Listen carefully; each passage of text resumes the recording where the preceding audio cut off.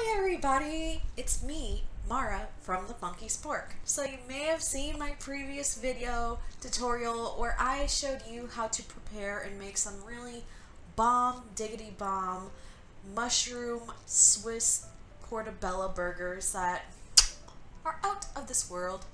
Well, there's a side dish that came with that, and those happen to be really tasty Parmesan garlic cauliflower tater tots.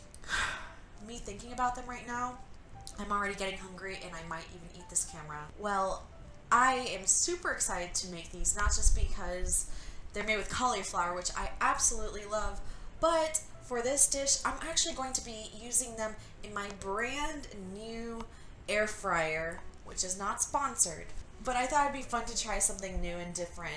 So if you like really tasty, crispy snacks and cauliflower and dishes that have a semi-healthy touch and a twist, then stay tuned and follow me to the kitchen.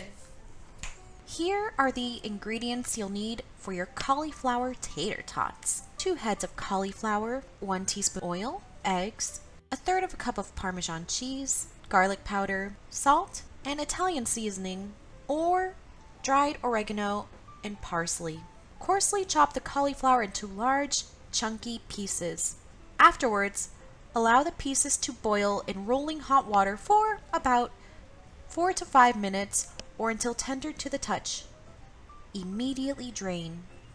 Once the cauliflower finishes cooking, pulse in the food processor until each of the pieces are roughly the size of grains of rice, basically cauliflower rice.